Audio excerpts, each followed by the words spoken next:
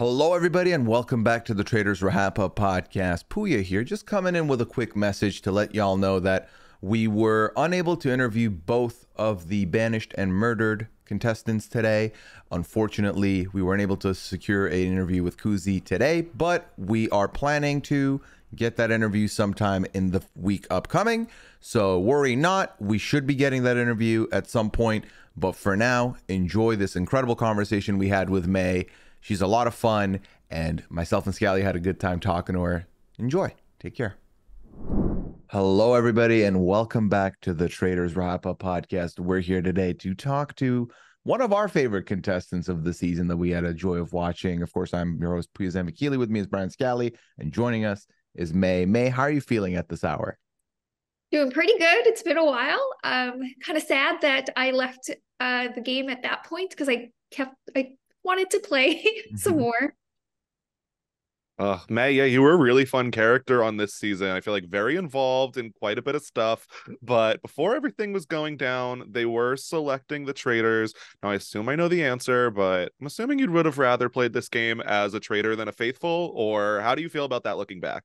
Yeah, absolutely. I wanted to go into this game playing as a traitor. I hated being a faithful. I just felt so, helpless and useless, because you don't have any control whatsoever. You are at risk of getting banished and murdered at the same time. So you got to watch your front and your back. What was your experience with the traitors before the game started? Had you watched some of the other franchises? I was aware of the US version, just being a big Bravo fan. But I didn't actually watch any of the seasons until I was asked to participate, and then I binged everything. There we go. And so coming in, obviously there was the split between like the people who had done reality TV people before and the people who had not. Did you find yourself working with the other people who had done reality TV with early, or were you mostly like, who were you working with pretty early on? Early on, honestly, I only recognized Rick, to be honest with you, and then I learned that everyone else had been on TV as well. And then I didn't expect anyone to recognize me either, unless you're like a big fan of food TV. But I was just willing to I was open to working with everybody. My initial connections were Gerpyar and Dom, and of course, all my connections got the boot pretty early, so I felt pretty alone later on in the game. Yeah, we definitely do see that by the time your journey was coming close to an end, especially in the last episode. Now, in the early goings, everyone votes out Colin, and then you had a comment where you had said, yeah, I feel like a lot of us had names that we did not bring up because you don't want to be the first person to chuck a name out there. Who were the initial names you had on your mind? Well, I honestly thought, who would you choose if you were producing the show to choose to be a traitor? I was like, Rick, for sure. Rick would be such an entertaining traitor. He's so well known. He's been on TV for a long time. So he was always on my mind. I was wrong, of course. Yeah. He definitely came up. I remember that one. You and him had a little bit of a back and forth. Was it mostly the metagaming of that had you leaning on Rick, or what else was he doing that really had you so suspicious? It's because I feel like he was the main force behind pushing Colin's name out there. I think he was the first person to mention Colin, and then everyone else got on board because nobody else had a name either. So it's like, hey, let's hide behind this person's name as long as it's not us, right? So, but then yeah, he was going pretty hard, and he we had a couple conversations where he's like, right, it's Colin, right, May? I'm like, I don't know, Rick.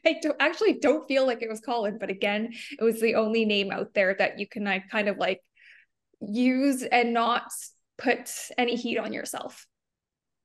And that's kind of where we start seeing, I want to call it a rivalry between the two of you, where you were the captain of your team for the challenge, and then your team loses, and Rick's like, you know what?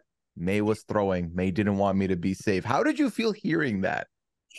I was just actually gobsmacked because after the challenge, he was like, oh, great job, May, great job. You did such a good job as a team captain. And the first time I heard that he was saying that I sabotaged was when Kevin brought it up. And I was just like, what is going on? You didn't have to say that I did a good job if you didn't think so. I didn't care. And yeah, no, but I ran my butt off that day. You guys didn't get to see, but I took off my shoes and ran in wet socks the whole time. And like, Oh, that's not what a person who throws a challenge would do. Yeah, I mean, I'm still not really sure on the logic of the throwing challenge speculation, but it's okay.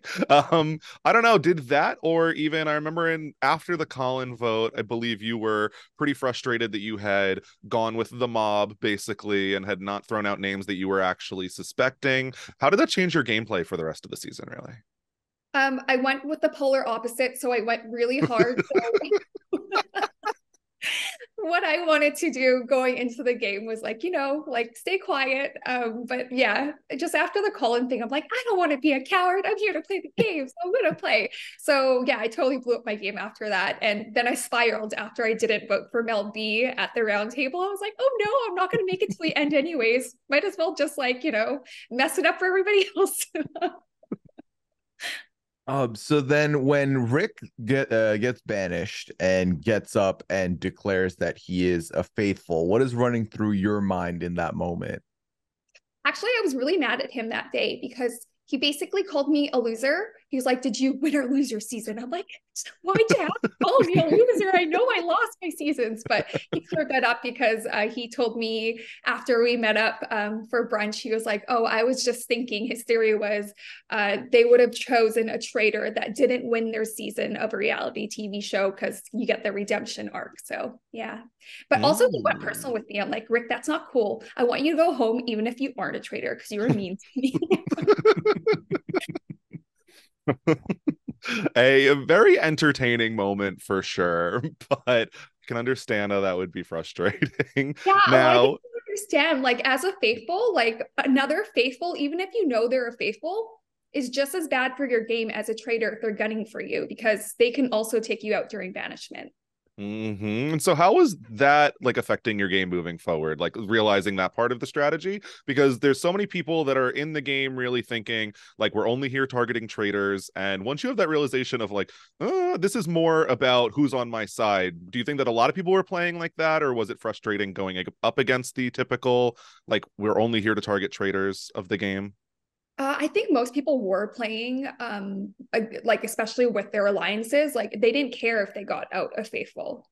They wouldn't say it publicly, but Mhm. like as long as it's not you, like that's another day in the game for you, right? So yeah, like midpoint for me, like when I voted Trevon, I didn't think he was a traitor at all.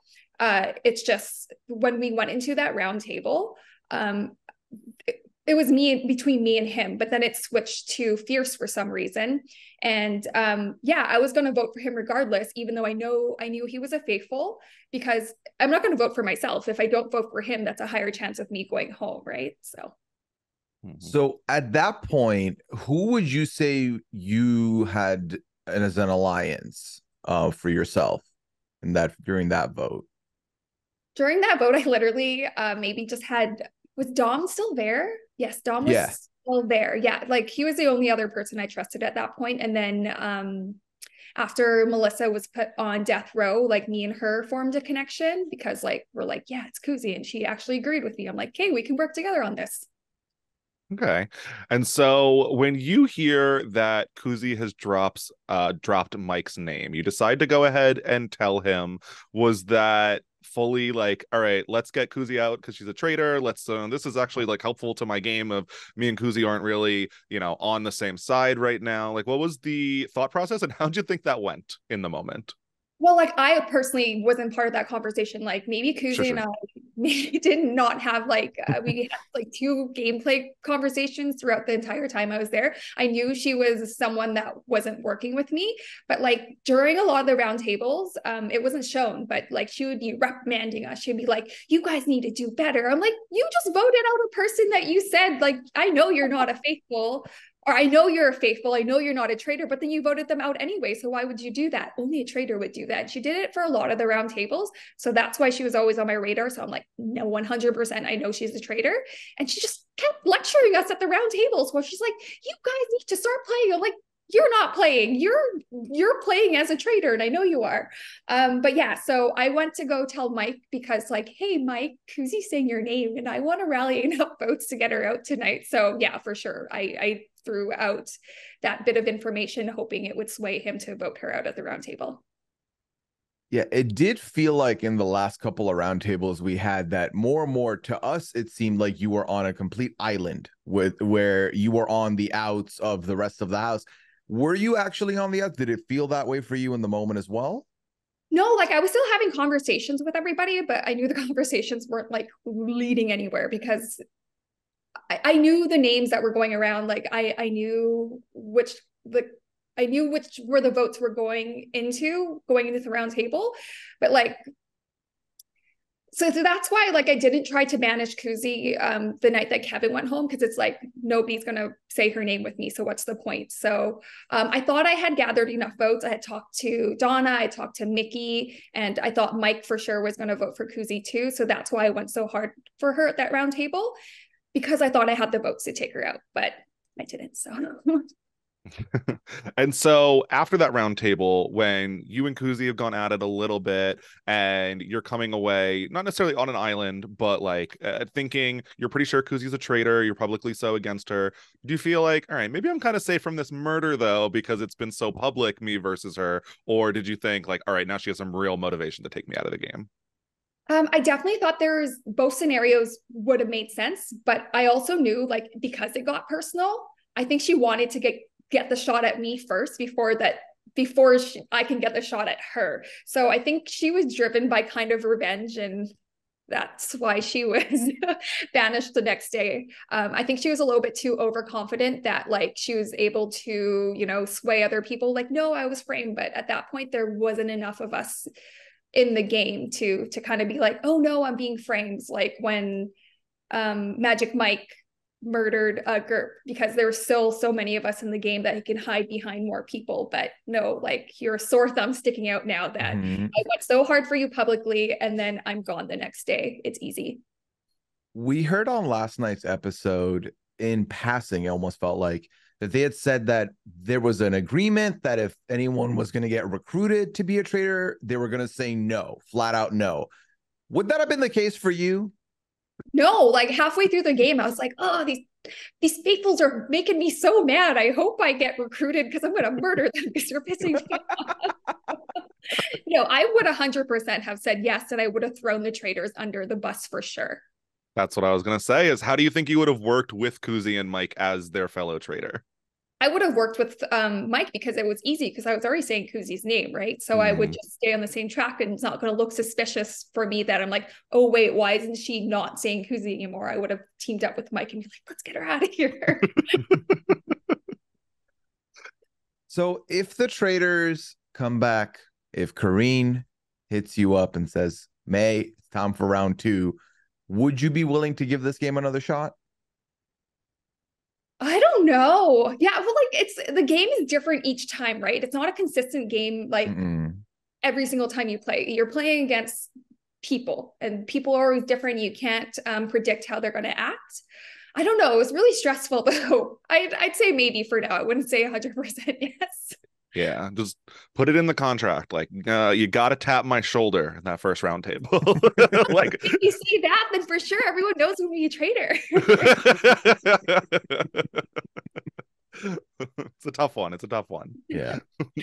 No, May, it was an absolute delight to watch you play. We really felt like the two of us last week when we were talking, we really did think Trevon was the one that was going to get murdered and you would have another day in the manor. Unfortunately, that didn't come to be, but we're glad we got a chance to talk to you. And, selfishly, we hope we see you back on our TV screens at some point in the future. God. Like, I'm seriously not that chaotic in real life, you guys. It was just a really stressful situation. Well, yeah, please continue to be on TV. Yeah, because May, I came into the season being unfamiliar with your work on Masters of Chef, as they would say, and having watched it, I was like, "What did May do on Master Chef? I need to check that out now." I didn't do anything. I was so calm. I was so normal on Master Chef.